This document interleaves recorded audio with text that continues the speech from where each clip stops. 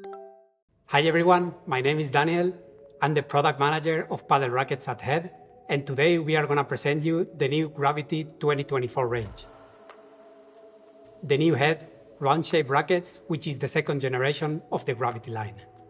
With the round shape, the characteristics, and the materials used in the Gravity, it is basically positioned as our control range.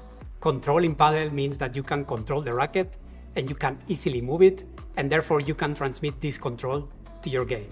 The benefits of the Gravity are control, massive sweet spot, maneuverability, tolerance, and comfort.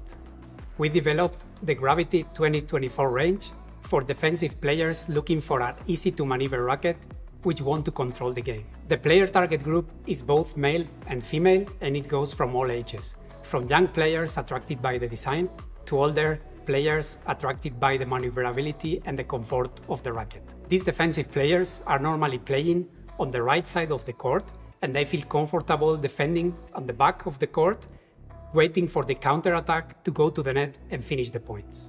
Even though our Gravity is one of our high-performance range, we have rackets for everybody, from tournament players to casual or beginner players. Respect the previous Gravity range, we did a lot of upgrades, starting with the design of the racket, which we did a really nice and fresh upgrade, being one of the most attractive and different rackets out there in the market.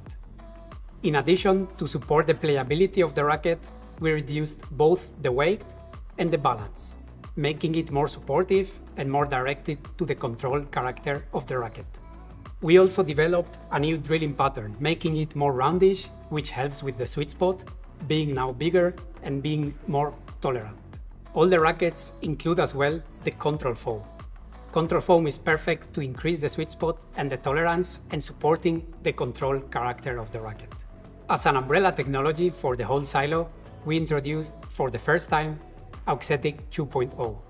Auxetic 2.0 is placed now both in the yoke area of the racket as well as on the middle bar in the grip. This way we have a direct feedback going from the hitting surface to the player hand. We also introduced a new technology, which is the spin surface, being a rough surface technology only available on the Pro and the Motion models, which is made to increase the control ball and the ball grip for more spin. And finally, we added the soft butt cap in the Gravity range, which is good for a more comfortable grip as well as dampening vibration. The Gravity range consists of 4 models: the Gravity Pro, Gravity Motion, Gravity Team, and Gravity Team Light. The Gravity Pro is the heaviest of the range and the most demanding of the range. Weighing 365 grams, is made for all the tournament and the most advanced players, and it has a special hitting surface made of a combination of carbon fiber and fiberglass, which makes it nice for an easy power, but supporting also the control.